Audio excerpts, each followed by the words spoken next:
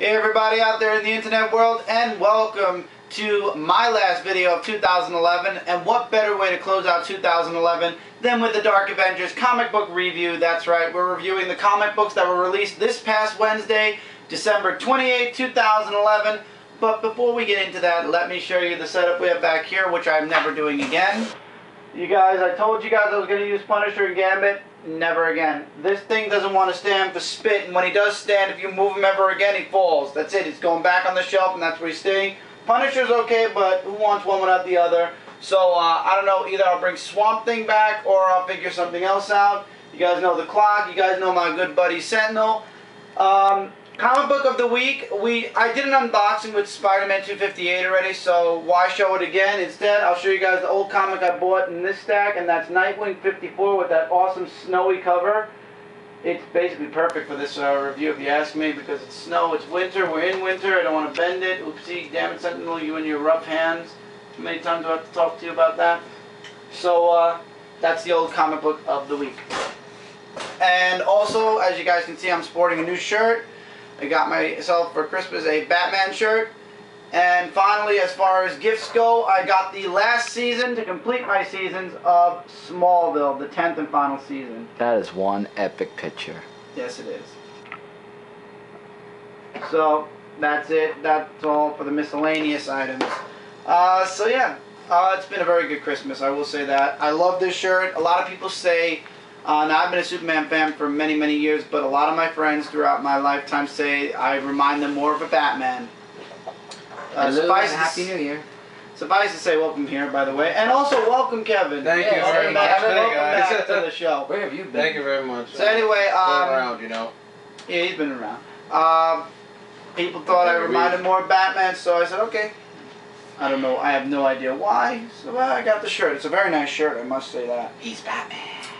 So let's get into comic books this week. This is once again the week of the 28th of 2011, the last week of December, last week of comic books in the 2011. Next week's comics start 2012. Only independent book this week is the micro series of Teenage Mutant Ninja Turtles, the micro series #2 Michelangelo. Yeah, now, cover continues to be the same artist, however, the internal artwork is a different story. And for the first time ever, I'm very disappointed in the artwork for Teenage Mutant Ninja Turtles. Looks a little. Look at his mouth, like, oh my god. I'm sorry, I had to complain about that. I am not a fan of this artwork at all. However, looking over the artwork, the story is really good. Michelangelo, we all know Mikey is a partier. He loves to party, and he's thinking back on his brothers. He's thinking about how Donnie is very smart. You know, he works on computers and stuff. Leo is always training Mikey, and Raphael's always fighting. You know, like that all you got kind of person. So he breaks in. It doesn't break in. He this one guy who decides he doesn't want to go to this party, this New Year's Eve party that's going on, decides to opt out. We don't know why. He drops his wristband that gets him in, and Mikey takes it instead, and they go. He goes inside and meets up with the girl that the guy was supposed to meet up with. Turns out they're robbers, and they were out to steal this jade. I think it's like a gem or something. Stone. Yeah, it's irradiated with something. I think this has something to do with Shredder, but they don't say it. So Mikey gets it, but he's a good guy, so he's going to foil their plans. And it turns out that Catwoman's really a police officer. Mikey helps her, saves the day, and then disappears without a trace. It was a really good story. I would highly recommend it. However, the artwork is something you definitely have to be willing to look over, or else you are not going to like the story. I personally, especially for Teenage Mutant Ninja Turtles, went that extra mile and ignored the artwork and just read the dialogue, and it was really good. Next issue is Donnie. I knew the last issue was going to be Leo. I always had that. I had that feeling since the beginning. Then you get some sketch art in the back. But I gotta admit though, after reading through most of the book, I kind of got, like, by the middle of this book, I kind of got used to the artwork. I really did. I just got used to it. But once again, I'm a huge fan of Teenage Mutant Ninja Turtles, so I went that extra mile. It really depends on your taste in art. If you're willing to look over the fact that it's different art than the first book, then you'll be good. However, I do hope that this isn't previews of artists to come for the mainstream story. I'm hoping that the mainstream story, the artist stays at least for 2 years. I think it's different artists for every character. I think there'll be different artists just for the characters in the micro series. Really good. I love. Why the Raphael was different? Raphael's was different artist. Yeah. Oh, okay. It could be different artists. Now we're going into Marvel. Not that much from Marvel this week. I want to throw out 2 oldies really quick. Thor, the Mighty Thor #7, which is Thor's father Odin and the Serpent King when they were growing up. I love the last page of this. I'm not going to do full reviews on these guys because I wanted to get the comics that came out this week done. So Mighty Thor 8 also, which was the introduction of Tannerus. We find out that Tannerus isn't who he says he is. He's really a troll. There's a spell. Nobody remembers who Thor is. So it's up to Loki. Kid Loki to get people. Loki's a good guy now. He's a young kid instead of he's a young kid. The adult died during Siege. This new Loki is a kid. Okay. Yeah, so he's trying to get everybody to remember who Thor is, and it's not working. And at the end of this, he goes to Donald Blake, which then leads into this week's issue, the Mighty Thor. That's three Thors in a week. #9. In the end of this issue, we saw Thor somewhere, but he's dead. He's dead, and he's a god. Floating somewhere in space, so to speak. I'm not a fan of this artwork for one reason. The artist kind of draws the nose in, kind of like everybody looks like an alien. Wow.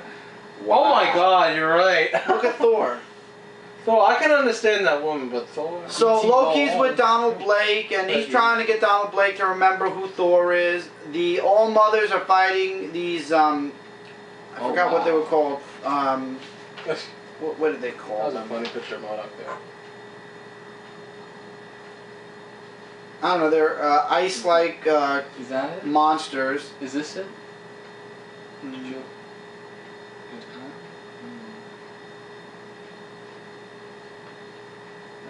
What is that thing? Yeah, I'm trying to figure out. Jotun... Giants of Jotunheim. That's what it is. I think it... Yeah, may as well say Jotunheim. Or however you say it. They stress out these names big enough. And basically they're against Asgard. Everybody says down with Asgard. Asgard is the ice things, and they end up fighting. Tannerus is fighting with the Avengers. The Avengers are acting like Tannerus has been around forever. Oh yeah, Captain America makes that debut. And in other words, they forgot about Thor, and Tannerus is who they were. So in other words, everybody in the Avengers and in the world think that Tannerus was Thor for all these years. In other words, they erased everybody's memory of Thor, and Tannerus's image is what they replaced it with. Wow. But it turns out, spoiler alert here, Tannerus is going to assassinate the All-Mother. That's his plan with the witches. He's going to be he's an assassin, and he's going to assassinate the All-Mother, who believes that Tannerus is really her son, but he isn't. So it's up to Thor, who is still dead, to get back and save them, because we all know Thor is coming back. We saw Thor is going to be fighting Tannerus in like 2 months, so it's not a big spoiler. He's a god, so we really can't die. He is dead. Wherever he is, though... I don't know. I find that ridiculous, because... I know. He's just a god, period. Well, that's the comic books. That's what they do. In the comic books, they claim a god can die, but he's going to come back. Yeah, I know that much. So, comes back. Loki takes Donald Blake's walking stick, and nobody knows why, and then he meets up with Silver Surfer.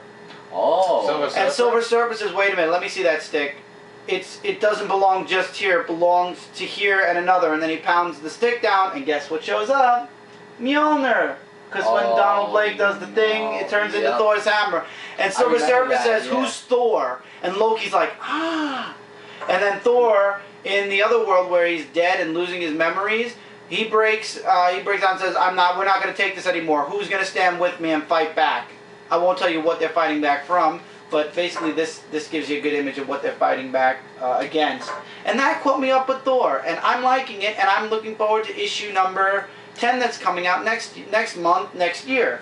I'll be honest, I feel bad I didn't start reading the series way back when it came out. I have the hardcover that's catching me up from 1 to 6, and then I have 7, 8, and now 9. I can't wait for Thor to be back, though. It's actually good to see Thor in his own comic. I'm glad I started reading when Thor was actually put back. However, I wish the artist would change. Well, not drawing the aliens. I hope at some point the artist does change. Captain America #5, concluding the first story arc of Captain America. Cap is still stuck in the dream world, and Sharon is left with Queen Hydra staring her down, saying, either put your guns down or I'm going to shoot Jimmy, and then they're going to be stuck in that dream world forever. Of course, that doesn't happen. She shoots Jimmy, and he's dying, so now the world is collapsing, and Cap is still fighting. The Patriot, I believe his name is. I can't remember. I don't know why, but this character just does not speak to me. Every time I see him, it's like, oh yeah, that guy. That guy we don't know much about. I'm trying to figure out. One day I'll remember his name. Codename Bravo. Codename Bravo? Bravo. I'll call him Bravo, whatever. He's fighting Bravo. Bravo takes away his super soldier thing and makes him thin yet again. It seems a very big pattern with the Captain America comics that they keep powering him down again. I understand that's how he started, but come on. It's like a balance. Yeah, it's getting old. So in the end, Sharon goes to Jimmy, who's slowly dying. Please, if you, this is your chance. Every kid dreamt of helping Captain America, so save him now. With every last bit of energy, I guess he had. Cap and Bravo break through. Bravo gets captured. Queen Hydra gets away. And however, though, this does leave a scar in Cap's mind about losing his powers yet again. So it was a good ending to a good story. The artwork was pretty good. I want to try to find a good page to show you guys. A nice splash page. That's good. That's a good page. The artwork's good. Story ended great. I'm going to stick around for the next story arc before I decide to drop or keep. By the way, guys, I do know that issue 6 came out this week. However, when I was making my order, I did not notice that right underneath Captain America 5 was Captain America 6 because they had variant, Captain America 5 variant, Captain America 6. I didn't know. I mean, how often do comic companies release 2 issues in 1 week? I didn't know. So I do have Captain America #6 on order, and it'll be here next week with my other comics. I did not know that Cap 6 came out, and I feel bad that I missed out on it because it's setting up for the next story, they claim. And new writers coming on board, and I did not know, so I only have this one this week. Really good though. Captain America is still doing great. I do not buy and will not be buying Captain America and Bucky, so I can't tell you guys honestly about that. But Cap is really, really good. I just hope they don't do the powering down thing in every story now. That's kind of like... They keep doing that. That's kind of like Batgirl. Why do they keep following patterns? And it's kind of like Batgirl. They keep looking back now on when she was paralyzed. It gets old. Oh my. And speaking of Batgirl, we're going into DC really quickly. A one-shot came out this week reprinting some Elseworld stories in a big, thick $6.99 price marked, $7.99 price marked book. I read through it. It's all right. I'm being honest. It's mediocre. I shouldn't, in a way, if I had to say one book I shouldn't have bought out of this whole DC Comics Presents, it would be this one. I really didn't find it as enjoyable as I thought. They didn't even do the whole Superman and Batman as women storyline. They just did the, yeah, it was kind of meh.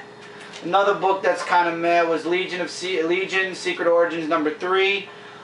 Continuing with the origins, more people join the Legion. Who becomes leader? I forgot. Invisible Boy shows up as a bodyguard. There's an Invisible Boy now? Yeah, there is. Yeah, there's an Invisible Boy. I don't know. I know there's an Invisible Woman.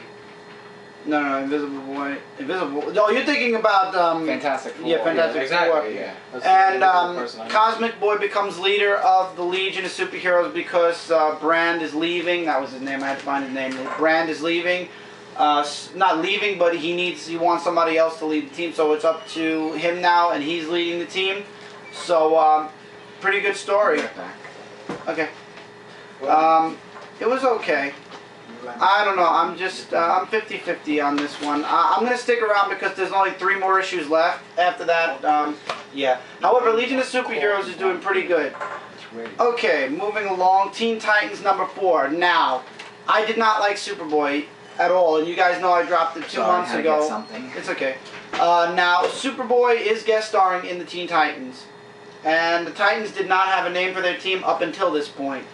Wonder Girl is confronted by Superboy in New York City, and what you see on the cover is basically what happens between them. Kid Flash and Solace show up at Red Robin's door, and it's kind of weird that, you know, Tim is very open with his secret identity to all these people. Yeah. He's very open with his secret identity to all these new superheroes.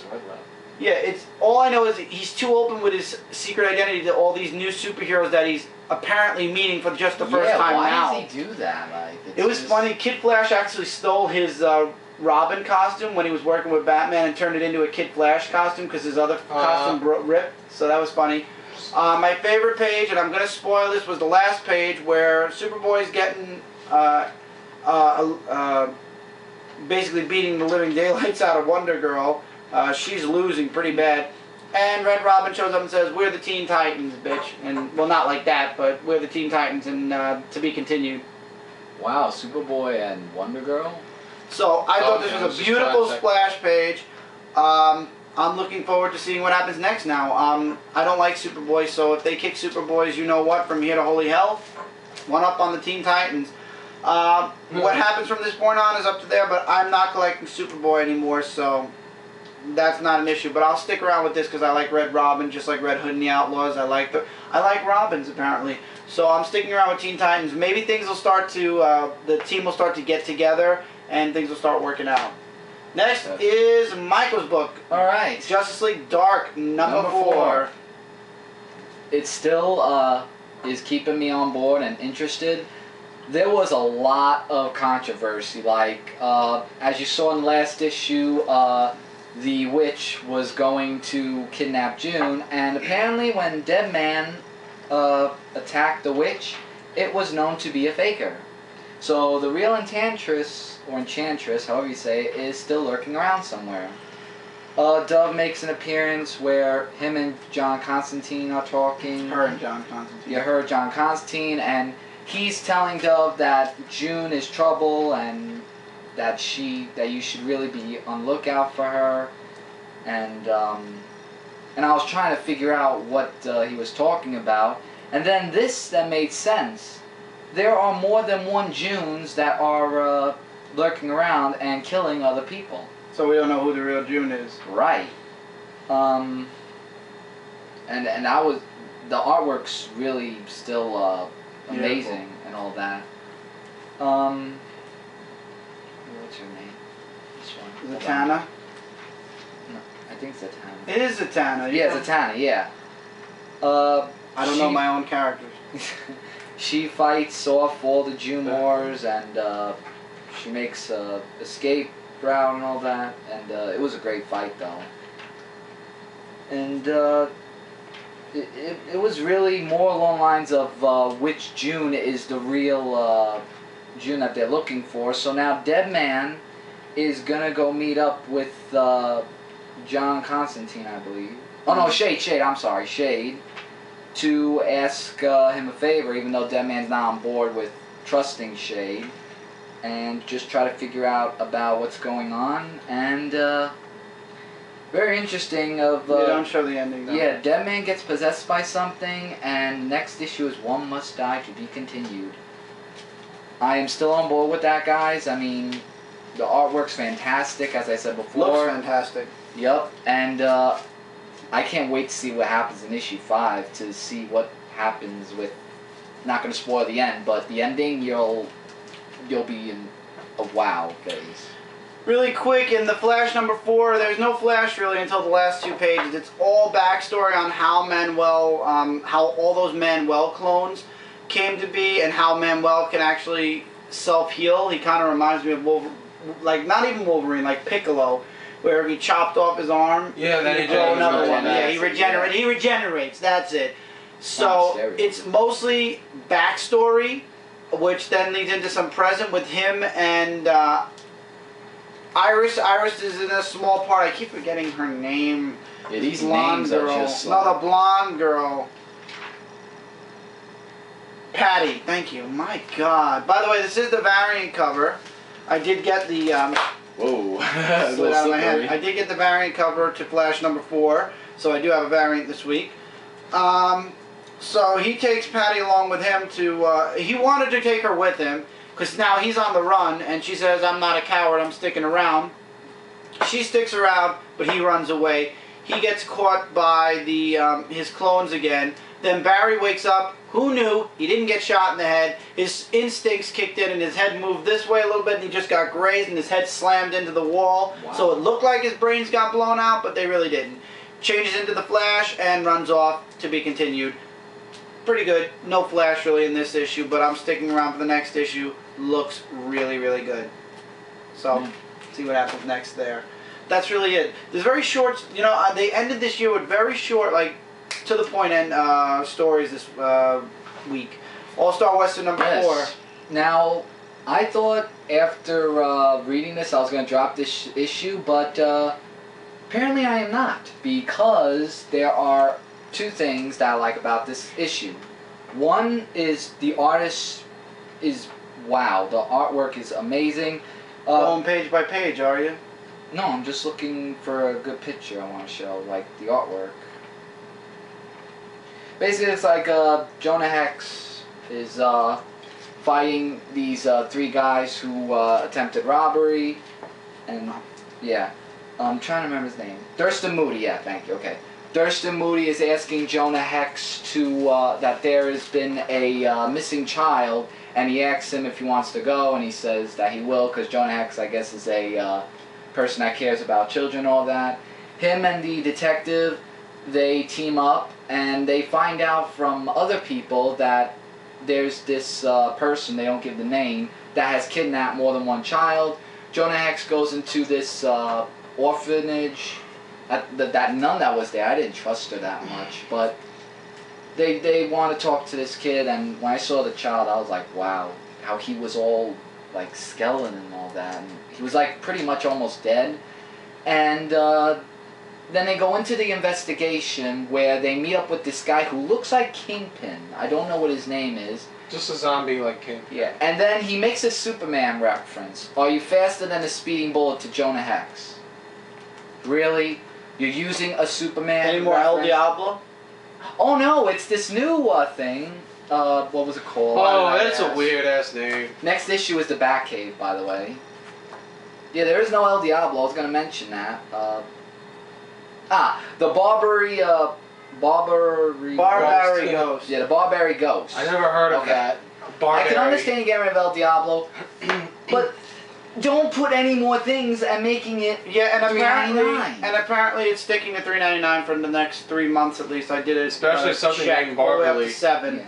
But the next issue where this king, I'll call him the Kingpin, that like guy, because we don't know his name, who is holding a gun to the detective, and I can't believe I'm saying this, but I am on board for issue 5 of All-Star Western. But I'm telling you now, if it goes a little slanted, 1 more issue, then it will be gone. And that's all I have to say. Okay. So that's all the comic books. We have 5 minutes left. I've got 3 books left. I say we cut here, and really? we'll come back for part 2. Okay. It's better that we end it here because I don't want to have to get caught up in the middle. Because the next 3 books are really, really good. So, well, not one of them is not really, really good. It's just good. The other 2 are pretty good. So I want to have time to talk about them. So we'll see you guys in part 2. So see you there.